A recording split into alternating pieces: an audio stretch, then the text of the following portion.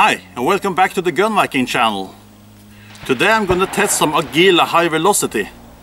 I have tested them before in my Tikka. You can see the link to the video up in one of the corners if you want to see that one.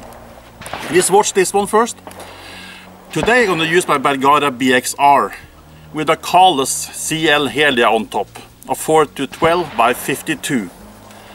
I'm just a little bit afraid that I won't be able to get it low enough because this is a hunting scope. So, and it's a 30 MOA rail on the rifle. I just put it on, so it's going to be exciting to see when I'm shooting the chrono shots if I'm able to get it low enough, especially with high velocity ammunition. The rifle itself has a 16.5-inch steel barrel.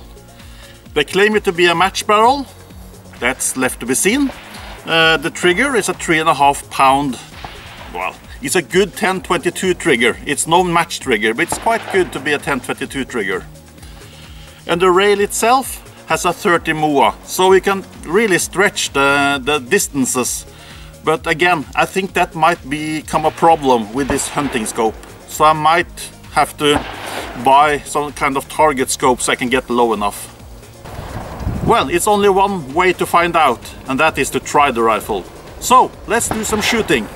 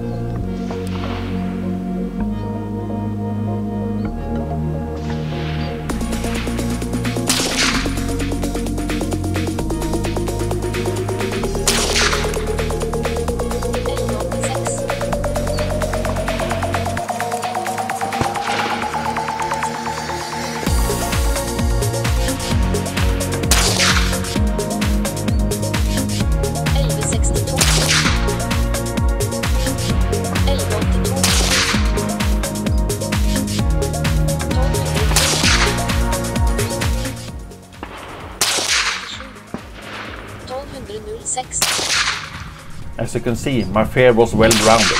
It isn't possible to get this scope low enough. It just isn't enough vertical adjustment. I'll do this test with this scope, but for future tests I have to get another scope. The chronograph tells me that the maximum velocity is 1207 feet per second and minimum is 1162. This gives us an average of 1193 feet per second.